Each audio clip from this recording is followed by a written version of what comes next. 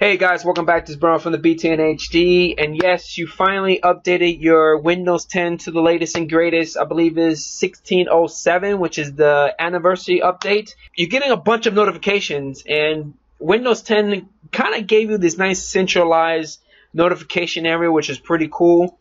But there's certain apps that get prioritized more than others, but you can actually set that stuff up. Let's say I want only my mail stuff to be the top #1 in this list. So to do that, you can either click on your notification area and go to all settings, or go to start and click on this little sprocket right here, which is all settings. Whichever one, it doesn't matter. Let's click on the start one, and once you get the Windows settings, you want to go to system. And within systems, you want to go into notifications and action. I'm going to make this window a little bigger.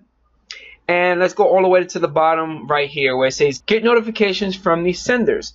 Now, as you can see, I have a lot that's turned on. Windows 10 turns basically everything on. You could turn it off or you could turn it on, or it's up to you.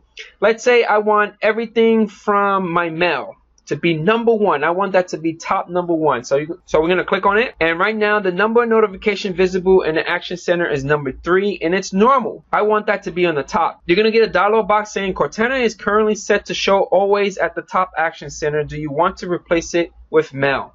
This is really up to you. Cortana is #1 to notify you with anything that you get with Windows 10. But I want the mail, so hit confirm. And that's it, guys. That is how you prioritize your notification area within Windows 10. And eventually, when I start getting my mail flowing in, it's going to go right here in the top #1 and notify me. You can actually change the number of notifications visible in the Action Center. By default, it's 3 for all of them. But if you have like multiple mail coming in at the same time, maybe you want to increase that. It's up to you.